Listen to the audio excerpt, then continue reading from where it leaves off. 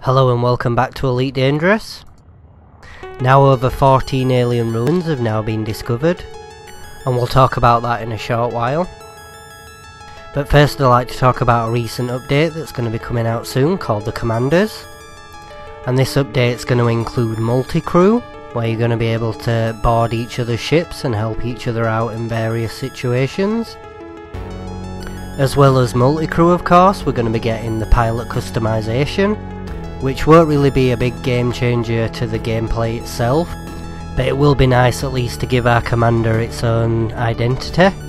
Frontier are currently doing live streams on both of these new features, so I'd definitely recommend heading over there to check them out.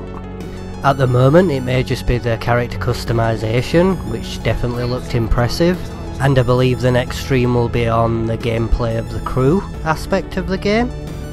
So then back to the alien ruins, which I believe with the character customization coming soon we're more likely to run into the aliens then, as it would make sense for the aliens to actually have their own character model themselves, but that's just me speculating.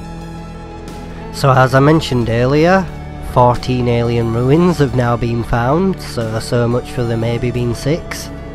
Also good news for people that were struggling to find the ruins. Now if you're 1,000 light seconds away they will show up in your galaxy locations, which I will show when I arrive at these next lot of ruins. So I was looking for planet 1C then, and I was trying to get my coordinates down to 19,000 to minus 141,000 roughly. So this was roughly where I needed to drop out.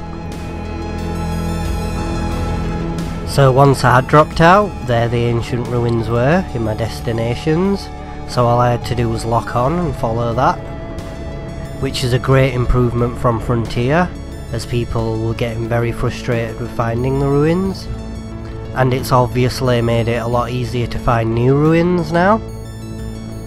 So then these ruins were set out exactly the same as the first ruins that we came to.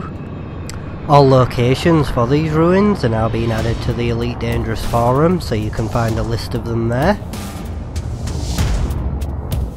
After having a brief look around here, I am actually going to be heading back to the bubble. So in my next videos we're going to be taking a look at some of the engineers, which will include being able to upgrade the FSD drive, upgrade weapons, along with a few other things. I will also be keeping on top of any alien news, but until then, don't forget to drop a like on the video if you enjoyed it, don't forget to subscribe for more, and I'll see you all in the next one.